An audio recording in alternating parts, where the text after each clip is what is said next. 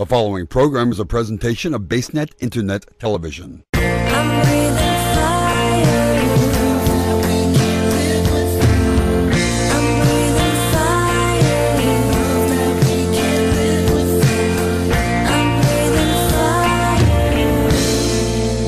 Hello and welcome to this week's Crashing Glass podcast. I'm your co-host Holly Hurley, here as always with Jill Henley. Hiya, Jill. Hi, how's everyone doing tonight? We've got a very special guest, Holly, that I will let you introduce. Oh, thank you so much. I had the privilege at Washington University of hearing this lady speak, and she was 1987 Adweek's Woman of the Year. Joining us today, Mitch Meyers. Hi, Mitch. Hi there. So Mitch, tell us a little bit about your journey here we're going to call this Executive Chick, because I feel like you definitely owned the world as the Executive Chick at one point. And so I'd love to hear a little bit about your journey, maybe inspire some others. Well, when I started college, I had no clue what I wanted to do, probably like most people. I originally thought that I was going to be a music major. I'd played piano my entire life, and when I got to meet a college counselor, he basically said, what else can you do? What else do you want to do? He didn't think I should major in music. So I had worked in the accounting department of the bank over the summertime, and he said, accounting, that's good. There'll be great jobs in accounting. And so I got signed up to be an accounting major. Went through college in 3 years, got that accounting degree, went out and got an auditing and tax position with a medium-sized accounting firm in the St. Louis area. Worked at it for 2 years. It was great experience, and knew that I never wanted to do that for the rest of my career. So I literally went back to school to get an MBA without much thought, just knowing that I was running away from the, at least, public accounting world. And there was a company in St. Louis called the Emerson Electric Company, and my brother worked there at the time. He called me up and said, hey, if I suggest that you apply for a job and you get one, I get $500 and I really need the money, so why don't you do it? So I did. And I got hired on, and I was doing accounting work there. Spent a couple of years there, and I learned how to drive tanks and negotiate with the U.S. Army and other Army suppliers, which was very interesting, and again, nothing I wanted to spend my life doing. But I started to realize there that accounting really was a valuable skill to have in my bailiwick, but it wasn't the career that I wanted. And I started looking at the sales and marketing functions of these companies and thought that's really where I would be better suited. So I literally looked around St. Louis, and the 7-Up company was hiring. Unfortunately, they were hiring accountants, and that's what my background said I was good at. So as I went in for the interview, I leveled with the accounting manager and said, look, I'd love to work here. I'll take the accounting job, but my real desire is to get into the marketing department. And so he helped me do that. Literally within 10 months, I had transitioned into the marketing department because they were happy with the way that I was counting their beans, and they were willing to teach me marketing, which, as I've learned, a lot of it is on-the-job training anyway.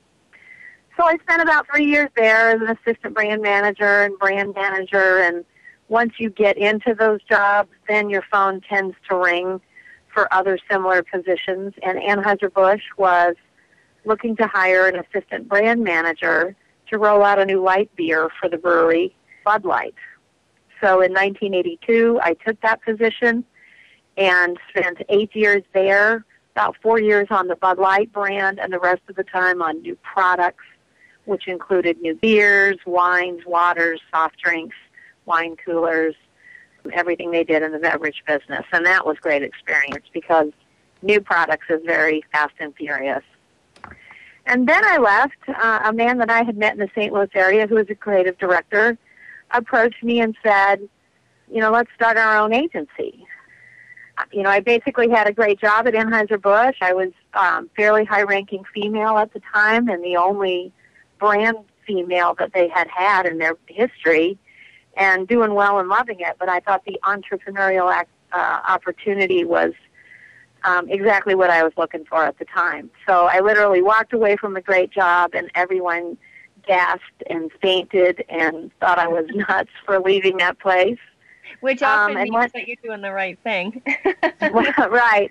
Right. And, I was the breadwinner in our family. My husband was a tennis coach, a college coach at SIUE, which he loved his job, but it, doesn't pay and never was going to pay a lot. But I was fortunate to be doing well in my career and continuing to move up. So to quit a big company with stock options and all the benefits that I had there, and I had a 2-year-old at the time and another one on the way, it was, I guess if I had thought too much about it, I might have gotten scared, but I didn't.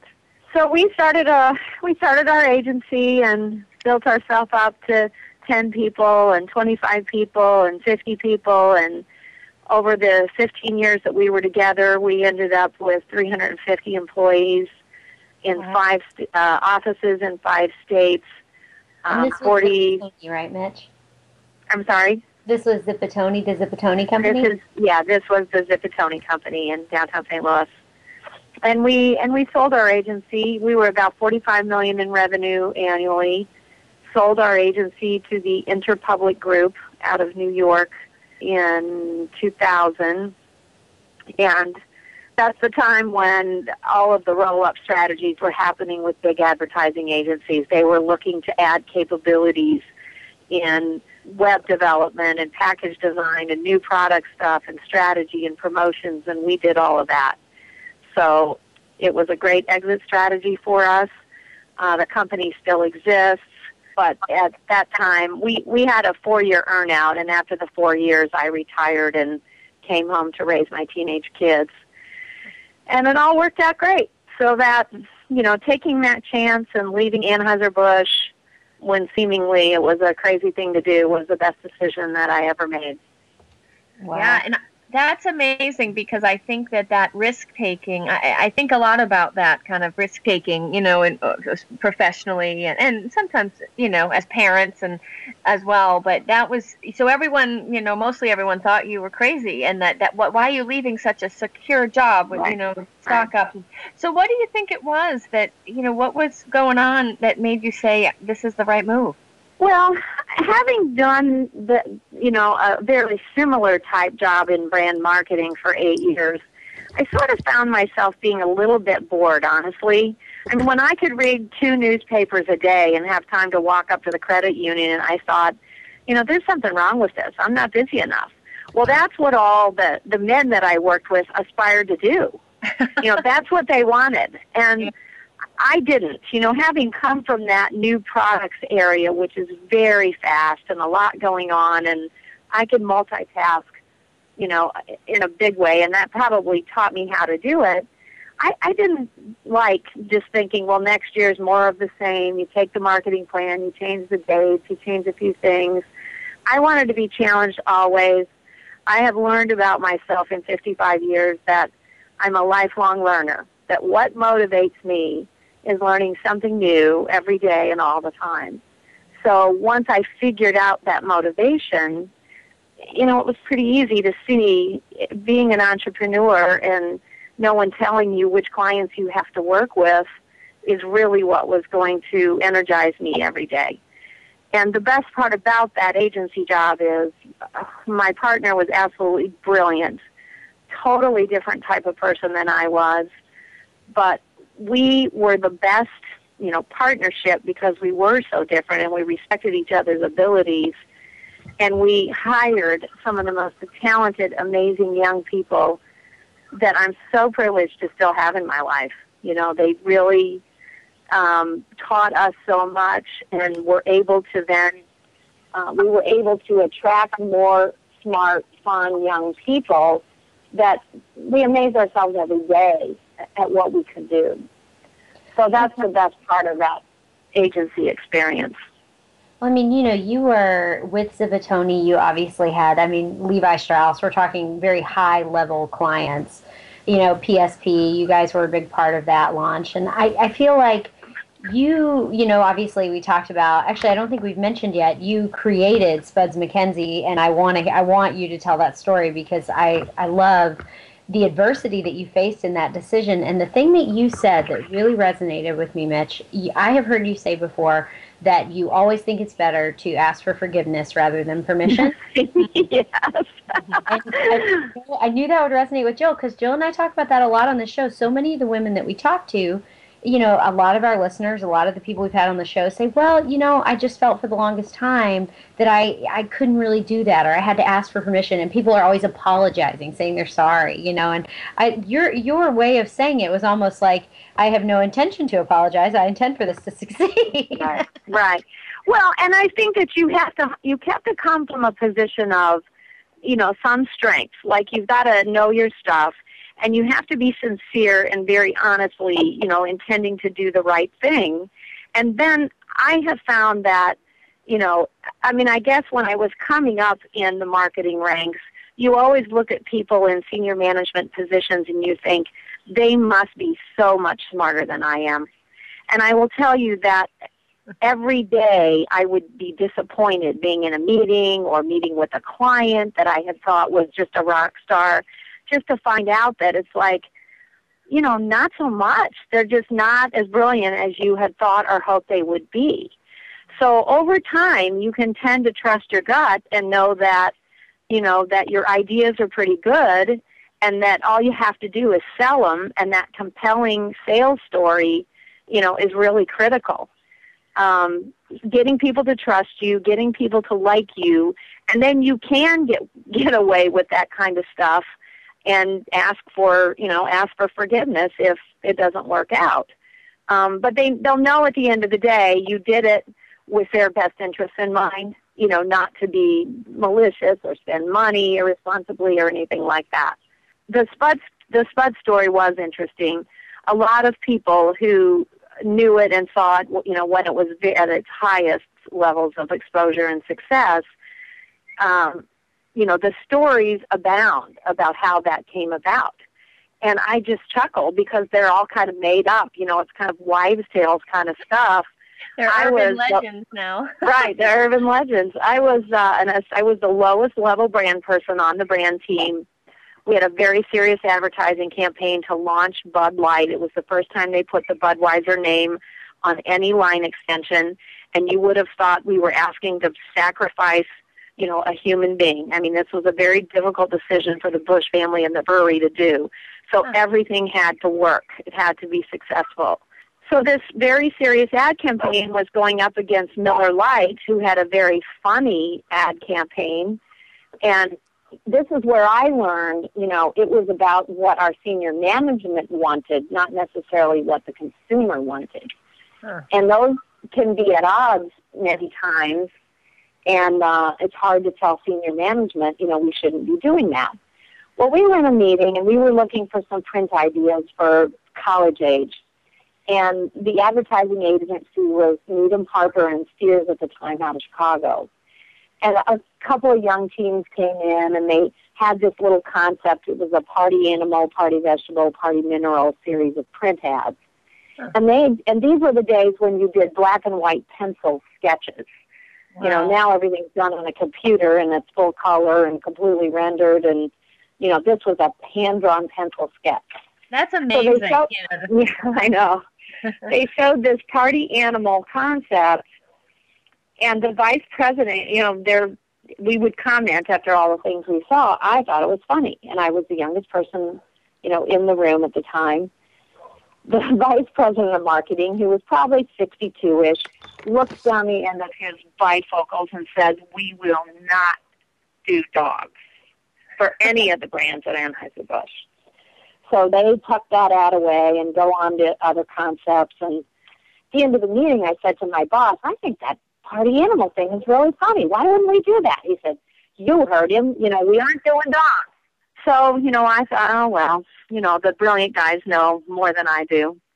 So about 6 months later, we were looking for and we had actually started a tactical advertising campaign that was more humorous, and it allowed me to go there. But we were looking for some poster ideas for college kids again, and it was a very insignificant part of our program. The beer distributors would buy these things. They were cheap.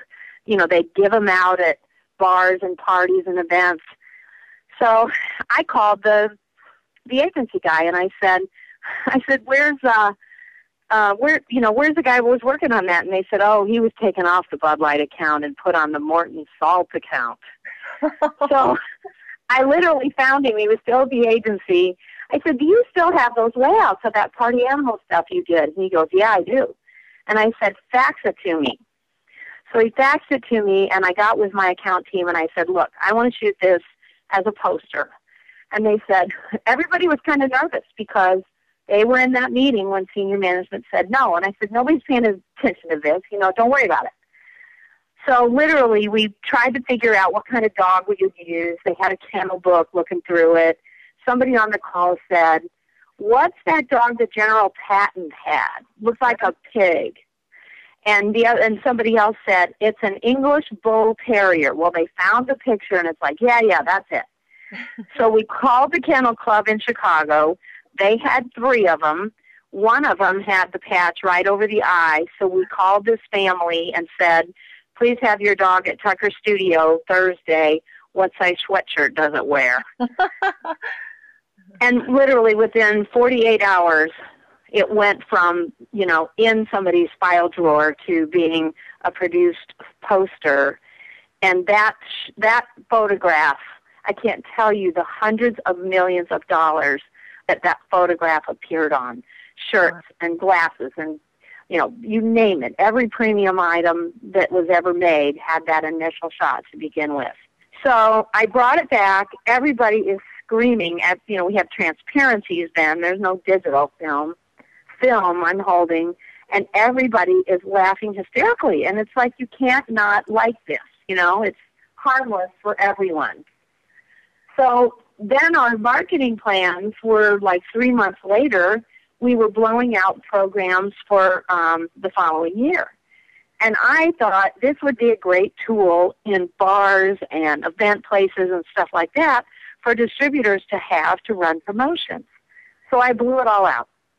I had all kinds of promotions and events, and I had stuffed animals to give away. I had big watches to hang. I had dogs that glowed on the back bar. I had a guy in a big costume dress up and come in and hand all this stuff out.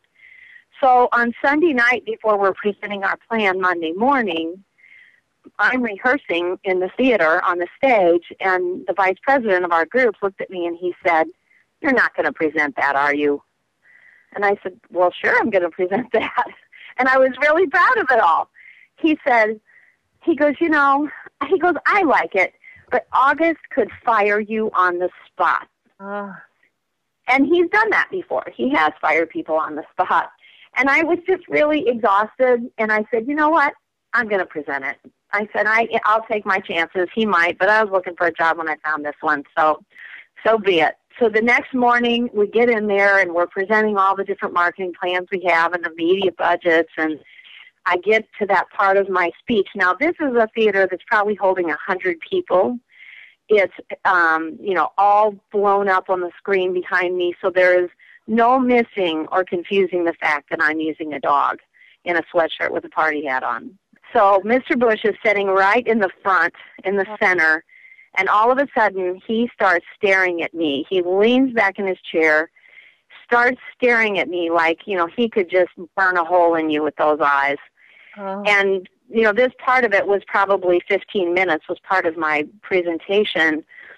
I'm thinking, well, Tom may have been right about that. So when I got done, I walked out the end of the stage and sat down over with the rest of my team.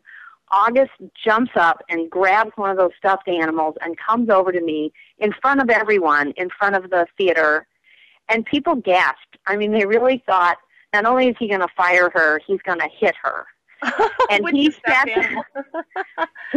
down in front of me right in my face and said, this is great.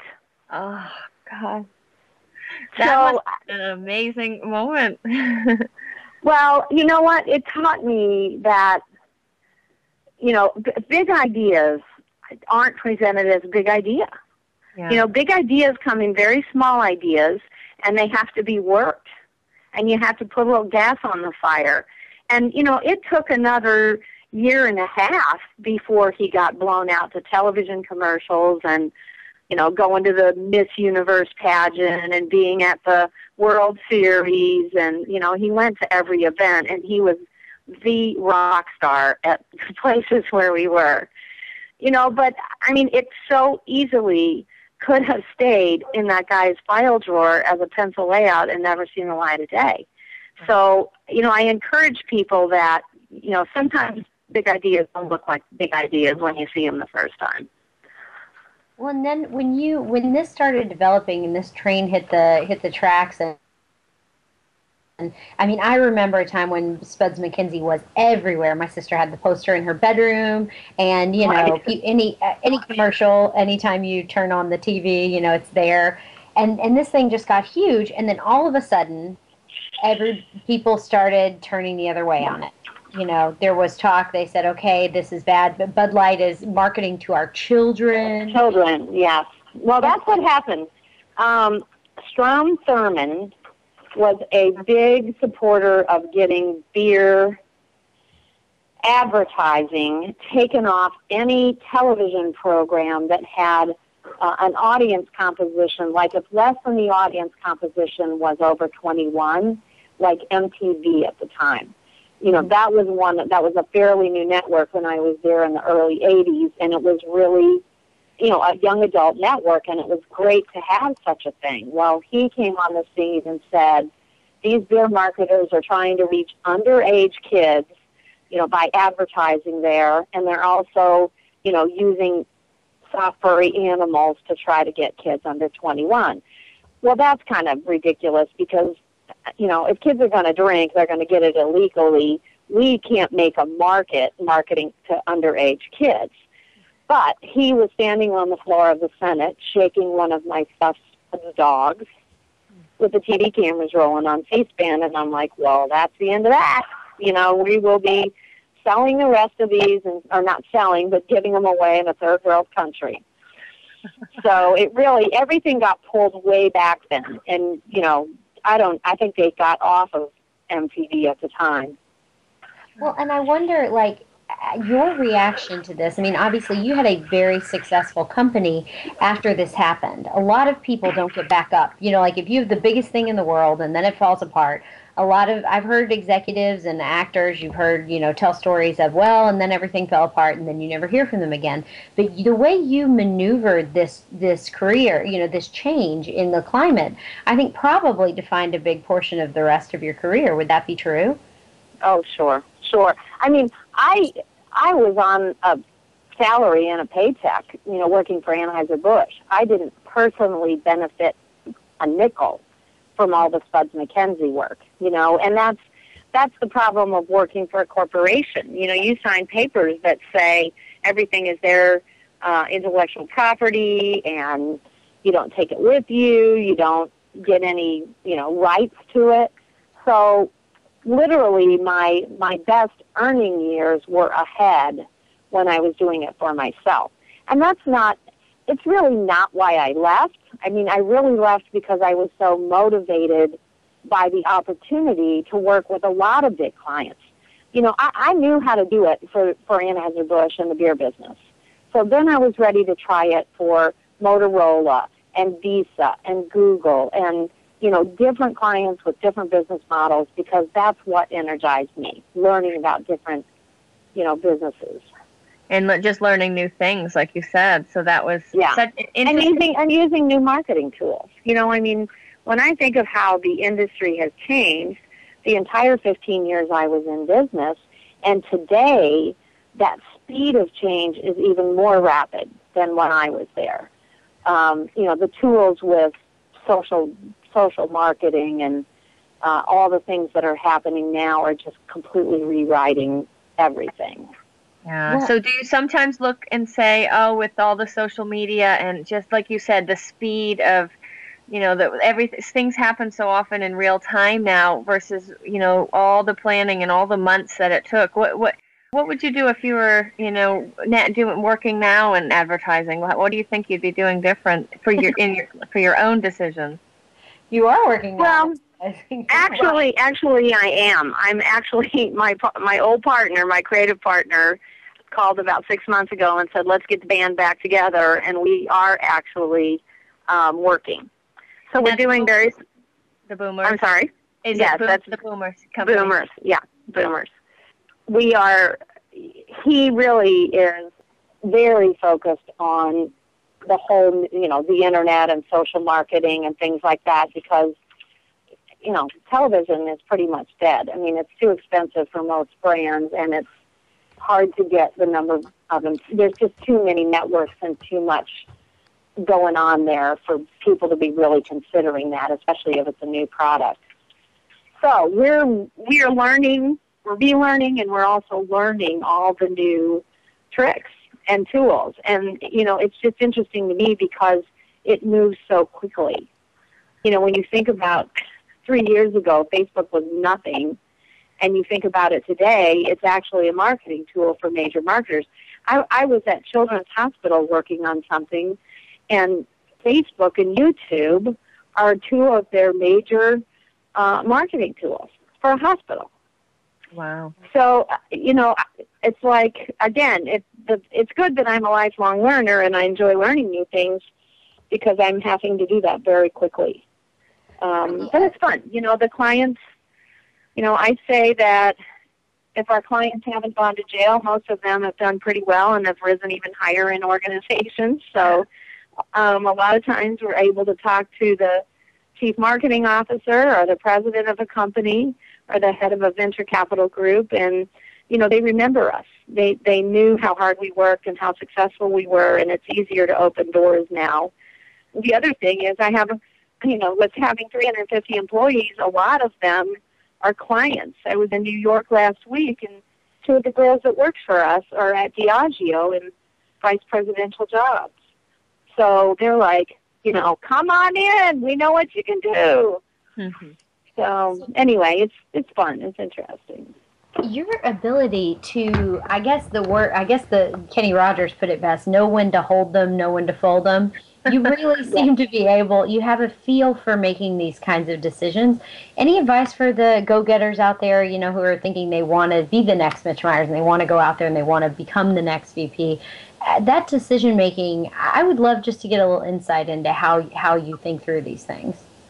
Well, and mine is really instinct. I don't really, it's not as calculating as maybe you just described. Mine, I have good instincts. Yeah. I'm able to read people well, and I think if people work on anything, it should be their communication skills, because I could sell ice to Eskimos. Really, it's about the homework that you do, how enthusiastic you are. When you come across to somebody that you have a passion for their business, and you can present it creatively, and you can sell bad ideas if you're a good presenter. But I really think that how people communicate and how you read people are just critical. We had a meeting, one of our first meetings with this new group. We took in some people that we hadn't worked with before. And I knew the man who owned this business, but he said, I want you to meet with my sales and marketing VP, which we agreed to do. And by the end of the meeting, everybody was nervous about who's going to present this and who's going to do this part of the website. And, and I'm like, you got to read the crowd, guys. You can't just go through this rote, we're going to present it this way. I mean, I've tried that in the past when I really didn't know what I was doing.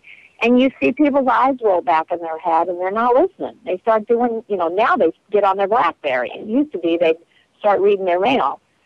So pretty quickly, I dumped what we had all said we were going to present, and I started asking specific questions of the VP of Sales about different brands, and don't you sense this, and, now this is coming from experience. Well, once he understood how well I understood his business, you couldn't shut him up. And he was giving us assignments left and right. And when we walked out of there and regrouped, this guy said, I've never been in a first meeting that went that well. And I said, the one thing I've learned, and I just proved it to myself again today, is that the sooner you shut up and stop talking about yourself, and start asking these people about their business and their problems and their opportunities, the quicker you're going to get an assignment. And then you have to demonstrate some knowledge and ability to, take something and go in a direction. But, people don't want to necessarily hear you talk. They want to talk about what their issues are, and then you need to say, here's how I can help you. So that sounds like the instincts, like you said, the good instincts with reading people and then communicating with them is such a huge part of this. Yes, it is. And, treating people well. I mean, I will tell you that I can meet a CEO of a company and be every bit as comfortable with them as I am with somebody that works in the mailroom. And the truth is, I treated them all the same. I was as good to the guy in the mailroom as I was to the CEO, even though the CEO is the one that's going to, provide opportunities for me.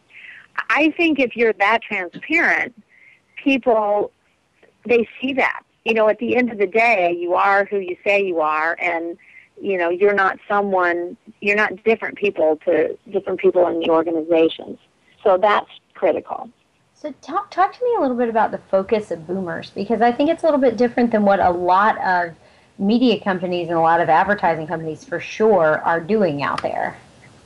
Well, it's quite interesting because the way this got started, my partner called me and said, when I get up every morning, I don't see that fat, balding guy in the mirror.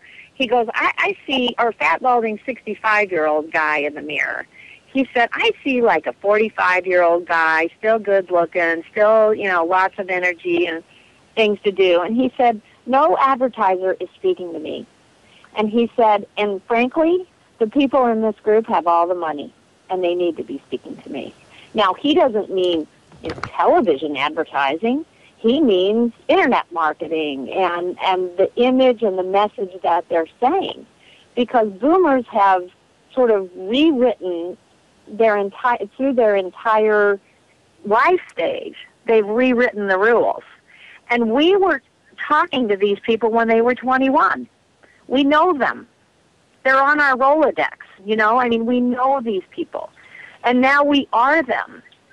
So as we go around and talk to clients, you would just be amazed at how people are finally starting to turn on the light about, we haven't really had them segmented as a different consumer, but we think we need to. Even pet food companies are looking at it because they're seeing that older people are now not adopting pets as much or giving up pets early, and they're wondering what's going on, but they've never been a target. So every, food product, think about it, everything that P&G sells. I mean, there's really an opportunity, I think, across any category in any company if people look at it that way. And when you do look at who has the spending power, if you are going to spend money at it, you need to have the right message. No, that makes perfect sense, and it's actually interesting. After I met you at first and decided I wanted you for sure on our show, I was fortunate to get my internship at. I'm going to Kimberly-Clark for the summer, and I'm going to be working on Depends. Oh, good.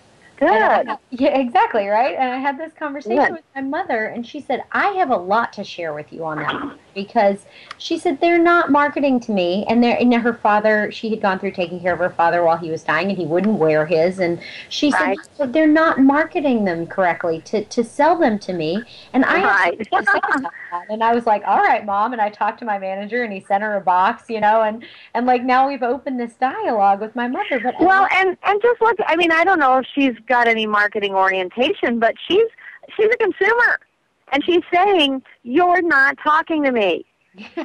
So, I mean, just think about, actually, I was talking to these girls at Diageo. The one woman is responsible for all of whiskey worldwide for Diageo. It's their biggest brand. And, alcohol beverage marketing is always targeted to, 25 to 35-year-old guys or whatever. She said, you know what? We just talked about this last month. We really think, because these people grew up drinking it, they're still drinking it at 55, 60, 65, there is no marketing to them. So we think it's pretty wide open. For that. Plus, they're the ones with the money, like you pointed out about. That's exactly right. That's exactly right. We just learned that there's a new show being produced for NPR out of Minneapolis, and it's all targeted. It's going to all be targeted to boomers. I mean, if you think about, some of the healthcare things and, just anything, travel, food, wine, they're creating an entire segment just targeted to boomers. So we're trying to get in touch with them to see if we can't do some programming work with them, bring them stories, maybe even look for some tie-in opportunities with clients in a tasteful fashion that they fund stuff for them. So anyway, it's going to be fun. Yeah. So you just, Mitch, you just got back into it then, because you had been retired for several years, right? Completely retired? Yeah, I was completely retired. My kids were, when I came home, my daughter was in 7th grade and my son was a freshman in high school. So I was very fortunate to be around them, I think, in pretty formative years for them. They would say to me, well, what are you gonna do all day? And I'm like, I'm gonna boss you around all day. That's a full-time job. Yeah. But it really was great, and I was really happy to be here at that time. The good news is, when they were young, I'd take them to the office with me all the time. It was a very creative environment. They loved being there, so they remembered that Mom worked. But then when they were teenagers and, had to be watched a little bit closer, they remembered that Mom was here every day and had something for them to eat when they walked in the door and helped with homework and stuff like that. And now, when they're both started getting into their careers, they remember the mom's worked part. So both of my kids are in this marketing and promotion arena now, and we're constantly collaborating on things. My son is creating this little web company with another buddy, and we must talk 2 hours a day, on their startup stuff. So it was really perfect. Yeah. And I love that you can, I agree, having two kids, you're pretty young kids, but to show them that both, here I am, I'm here for you, when you need me, and they're not quite, my oldest he's not even a preteen yet, but he's working, he's almost 9, so he's working on it. Yeah. But then also for them to see, oh, well, Mom also, does this work. She does this podcast, or she goes and does other things, and, and to show them those two sides, because I think you're right, Mitch, once they're grown and they're working on careers and then eventually working on becoming, someday being parents themselves, it all comes back. They remember how... they remember it all. They remember it all. My daughter's so interesting.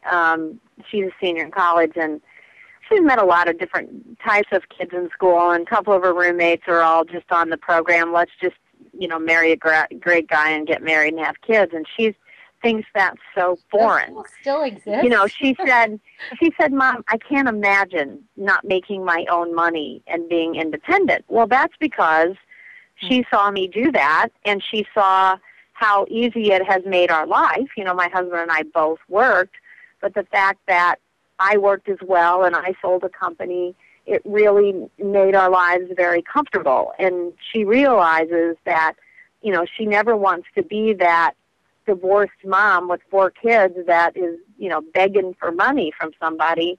She wants to, control the situation. I never said those words to her, but she observed it, and that's exactly what she wants to do. So I think that's important, I think Jill and I actually had similar experiences with our moms that we've talked about a little bit before, and that was our reason for, becoming women who work.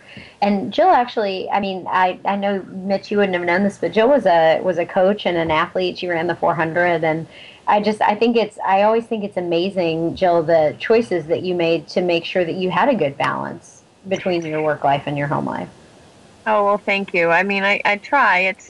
I'm definitely hit that, precipice recently, where I started going through it, this, like a kind of a crisis where I'm like, well, okay, what's next? What am I supposed to be doing? Because now my kids are no longer babies or toddlers. They don't need all of my, energy. Right.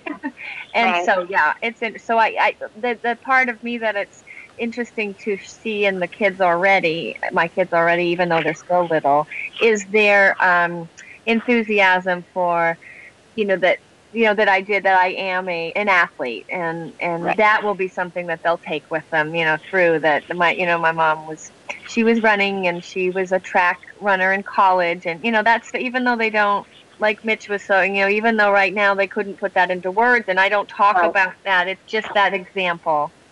So. Well, and my husband would always say, like, I would get frustrated when the kids weren't studying as hard as they should have, because I knew that they had more potential. And, he would say, don't gripe at them. He said, just set a good example and they'll follow. And I'd go stomping into the room and say, I'm setting the example and they're not following. He goes, trust me, they will. And he's absolutely right. I mean, when kids go away to college, that's when that light bulb goes on, and they realize, oh, wow, that's what Mom meant. When you get those phone calls from your daughter when she calls back and she says, thank you so much for cleaning my room and my filthy bathroom, all of those years. Oh. And I'm so sorry I made you buy those prom dresses and homecoming dresses. What a waste of money. It's hilarious. Yeah. Oh, that's great. That is great. When that comes back like that, you're just, as a parent, you're like, oh, I must be doing something right. Right. I think it's interesting. This is will be probably the first generation where, I mean, if the movie What to Expect When You're Expecting is any indicator, where men may actually have this same conversation. I could not imagine my father and his friends, or even, God bless him, actually I think my current husband and his friends might have this conversation, but no other generation of males. I've never heard, I listen to a lot of podcasts that are very male dominated, and I've never heard them having the conversation of what my children learned from me and picked up from me and took to college with them. Wow, that is interesting. I never thought of that, but it makes sense. And I just wonder if we're the first generation of that, or if that's coming down the pike, or if it even ever exists. Yeah, and I think that sometimes it has to do with instinct and intuition, and I think that some men have it, but not as many, percentage-wise of men have it. Women, it's more of a natural attribute. I think my dad was very good about understanding, kind of maybe, setting an example or showing us. I think I don't know if he would have said it in these words, but he was concerned that he wanted to set a certain lifestyle environment at home that made us be, kind of tough, like tough little girls and not wimpy girly girls. And I would say my dad, I learned my sales skills from my dad. He doesn't know that. He doesn't realize that those dinner conversations where he would be talking about, he sold insurance and what he did and how he talked to him. And he was a very, he would always touch you, and he had great eye contact. Mm. And he was just, kind of talking and sharing with the family. And my two brothers could have cared less. They just wanted to be on the swing set. Let's get out of here. But I would listen. So I picked up on, all of his technique. And I know that he wasn't doing that thinking, I'm going to teach her my sales techniques. Right. But just the stories that he would tell and how he told them, it stuck with me forever. And every time I'm sitting and talking to somebody and I touch their arm, that's my dad reaching through me. That's what he would do to me when he was relating that story. So, those things they're really important to kids. And you never know what they're picking up on, but to not have them doesn't provide any hope of them picking up on it. Right. Mitch, what did your father sell? You said he was in sales. He sold life insurance products, life insurance, annuities, and stuff like that. And he worked for they would work for a small agency, and then they were acquired by a bigger agency and a bigger agency. So he actually retired from that business. Oh, wow. It's amazing that you mentioned that, because I've often said in my adult life, I remember as a kid, my sister and I both said that we were nothing like our father. We didn't understand him. He was an alien from Mars. But then, as an adult, I did always listen to everything that my father said. My dad was also in sales, and I picked up, my family's in steel, actually. My mother was the quality assurance manager in the foundry, and my dad was the salesman. Oh, And, wow. oh, yeah, she wore hard hats and boots. All the other moms wore their dresses to lunch, and my mom wore her hard hats and boots and pearl snap shirts. I love talking about my mother that way. I'm very proud of her. But, but my father was, as I get older, I realize when I go home, my mother sometimes says to me, wow, you're your father's daughter. And she never said that when we were little. Everybody always said, you look like your mother. If you met the two of us, you would definitely think I'm my mother's daughter. But a lot of the actual skill set that I acquired did come from my dad. But it's like you said, I don't think he would have ever, at least never been comfortable saying out loud, no. oh, that's me. No. I don't think they intend that, that's not their intention. And, as you said, I think women have that nurturing gene that, that's just sort of what we do in our own family, our kids and friends and people that work for us. That's why I think, I've had a lot of people talk to me about the glass ceiling and, do you feel like you were discriminated against because you were female in these other companies? I can tell you at Anheuser Busch that, there were a couple of promotions that probably should have been mine, but I didn't get them because I was female and I was young, and they had no precedent for that. They didn't know what to do. But I never looked at it that way. I never thought. I thought, this has been a great job. Look at what I've earned. Look at what I've learned that I can take with me. I was never looking behind me. I have said that I think women will be much better managers and senior managers and people running their own business because they nurture other people. We care what people think. We're worried about somebody's personal life because it's going to interfere with their business life, and we figure out a way to make them, be able to manage both. It's important. Whereas sometimes men just don't want to deal with that. I think of some of the biggest triumphs and some of the biggest errors I made when I was in production and managing people. And I often feel like some of the biggest triumphs came out of me just being very human and very, very, like you said, caring about how people's personal life affects their work and vice versa. Right. Whereas I think a lot of the mistakes I made was denying that instinct when I was trying to be tough. And I didn't ever let my personal life interfere, and I think sometimes I held people to this standard that was so unreachable that I actually was quite unpleasant. Right, yeah. I guess you have to realize that it goes hand in, right? I mean, people they're complete, they're whole, they can't, it's hard to separate their personal life completely and just put it out of the way when they're trying to be successful at work. Well, yeah, I mean, we're all people, right? When it happens to us, we understand it. When it happens to our employees, it's like, oh, I don't want that to happen. I mean, there are real bad things that happen to people. When you have 350 employees, you make some bad hires. And I had people that came into our company with some issues, chemical and alcohol issues that we didn't know. There weren't any boxes to check to say, do you have this? And you can't just chuck them out when you find out they have those problems. You have to treat them. You have to try to make them better. And it's like everybody's human and everybody has some issues. So that's right. Unless you're just going to be dealing with robots, you got to deal with it.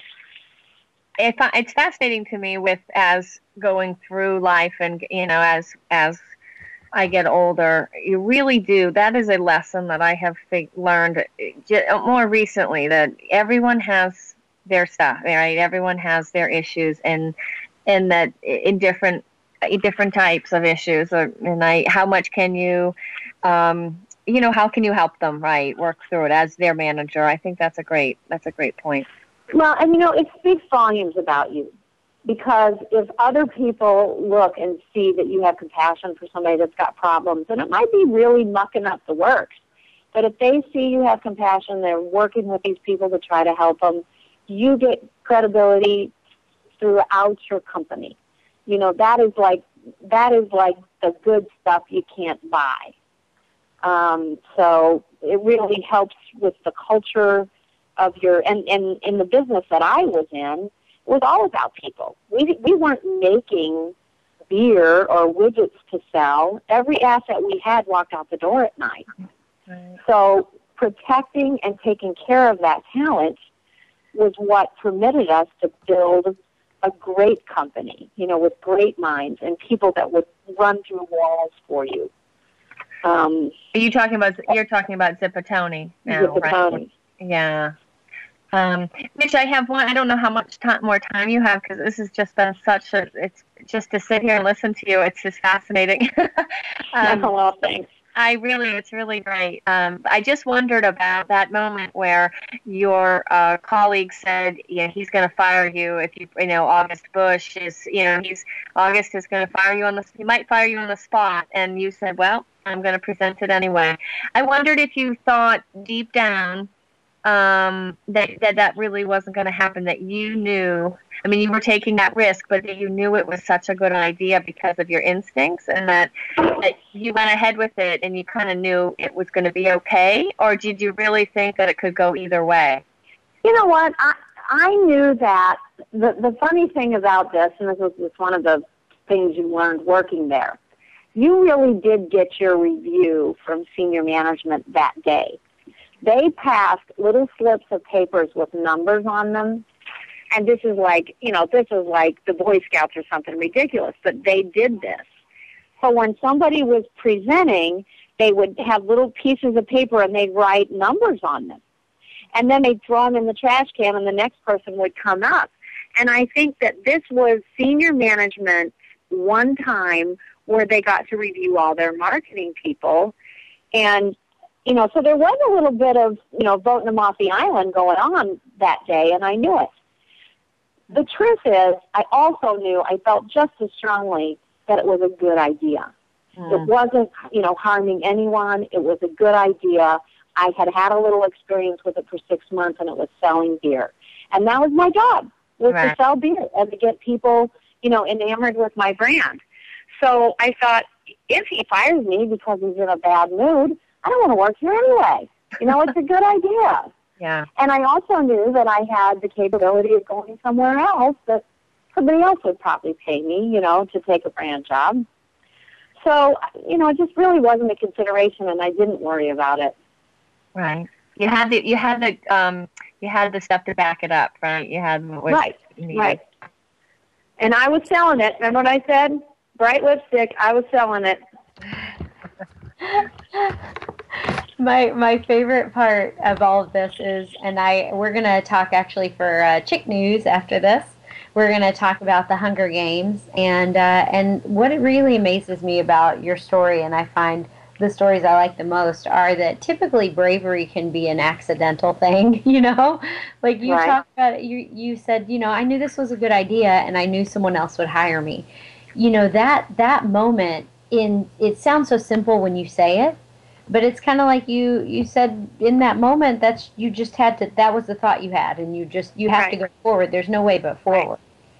Right. I love that. That's a confidence too. I think a little bit of that is intrinsic. It's who you are. You're hardwired to be a worrier, or you're hardwired to be confident. Mm-hmm. And I was confident. I had done good work.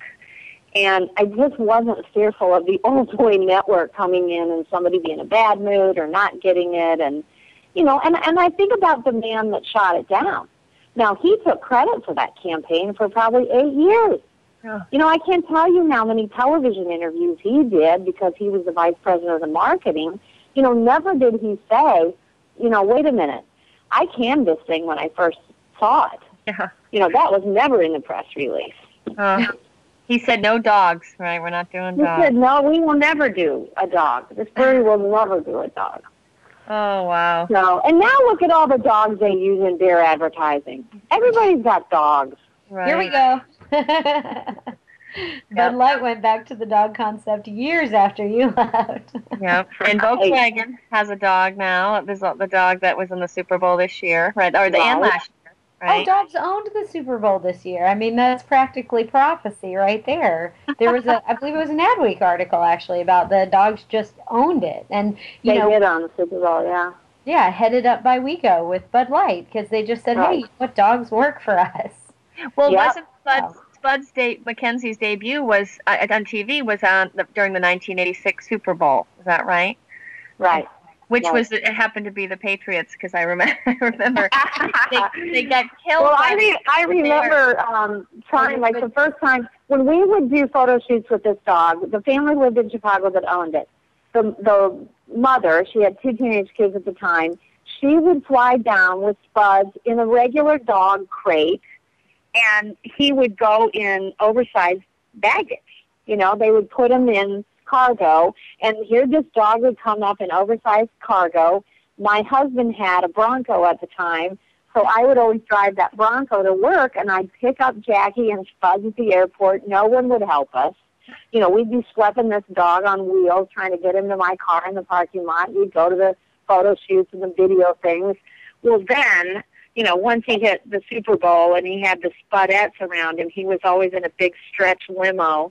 Oh my and one time, my son was about 18 months at the time, and they pulled up to the brewery. Here's the big stretch limo with Jackie and the dog and the 3 Spudettes. So I give him a back seat with my son, and, you know, Spuds is a dog. Spuds is licking Zach's face, you know, like any dog would. And I was laughing. I got some cute pictures of that. But I said to Jackie, I'm like, Jackie, I never meant for this to happen. You know, stretch limos, girls in Lycra. I am so sorry. I never thought it would go this far. And every year Spuds would send me flowers for my birthday. Oh. It was a female dog. She was just absolutely the sweetest. That breed is a very aggressive breed of dog. So we were very lucky to find somebody, you know, that quickly, just pull somebody out of the book and get one that was so trainable and good to work with, and the things we put her through were amazing. Well, it's ironic that she was female because, of course, she's good to work with. Yes, yeah, and especially if you had a little sliced beef tenderloin, she was really good.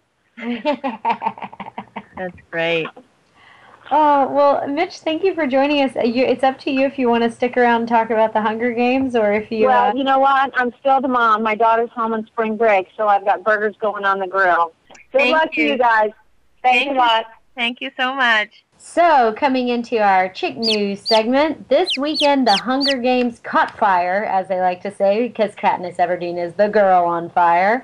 155 million domestically, 214 million worldwide. Wow. And I was in the audience for this. And Jill, I know you've read the books.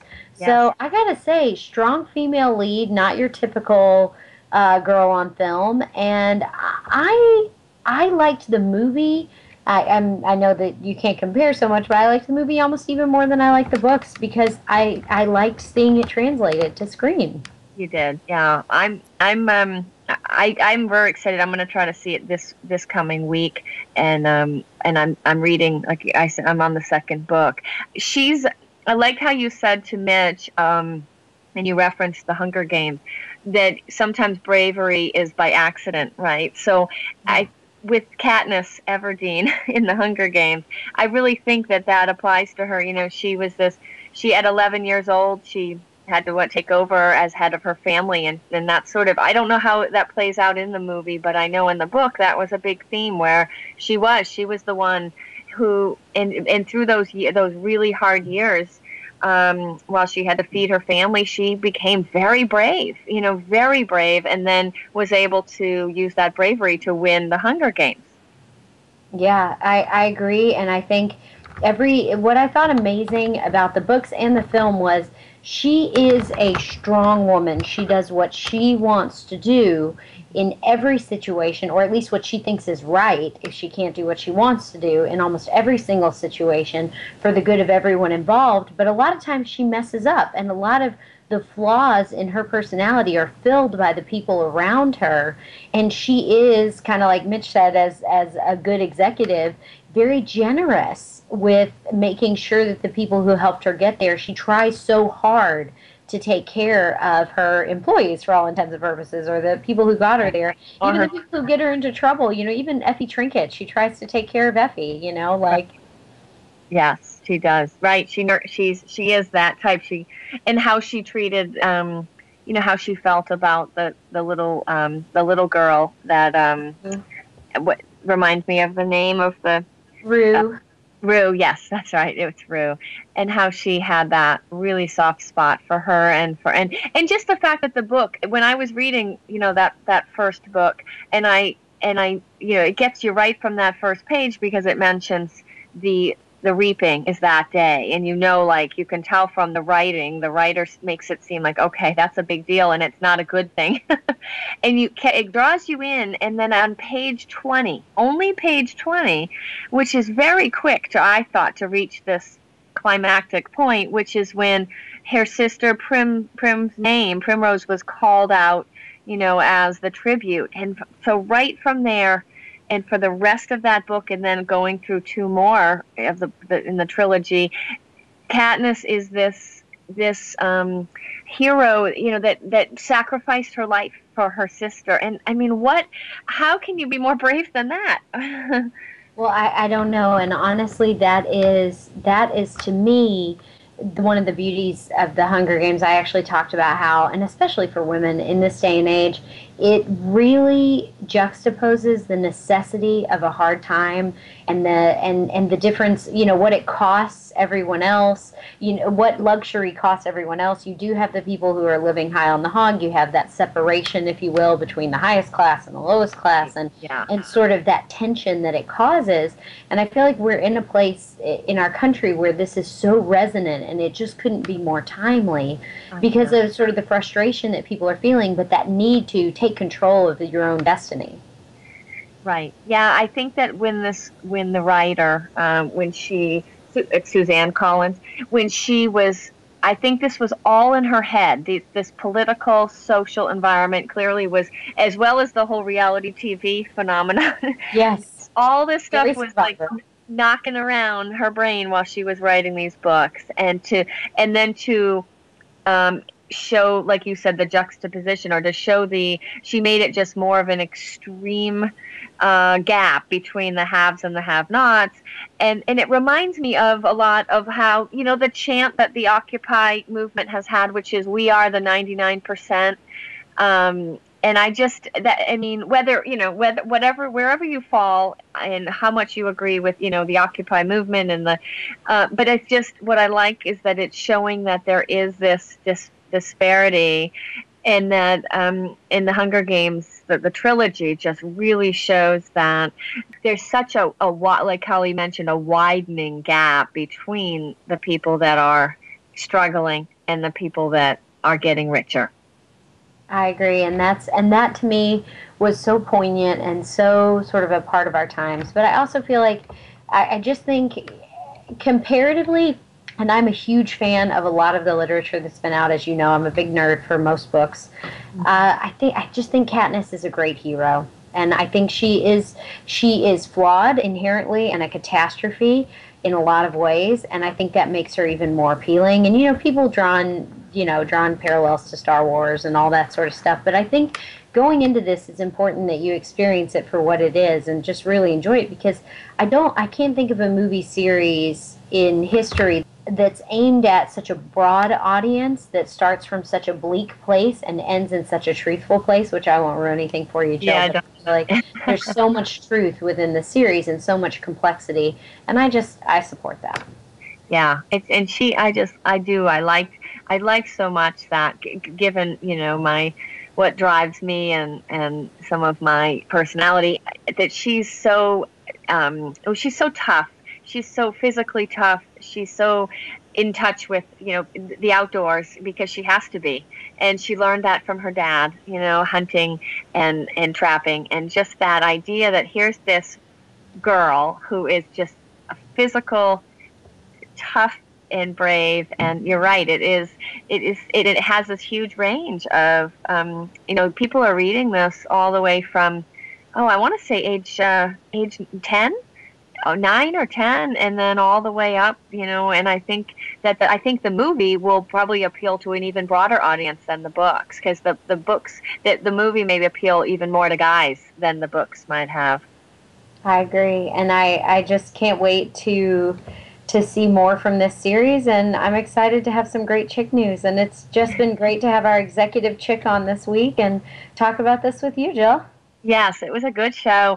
I also thought it was kind of neat that the coincidence that we had Mitch, the branding advertising chick, on tonight, and that Mad Men is premiering tonight, which I'm excited about. In her case, Mad Chicks, if you will.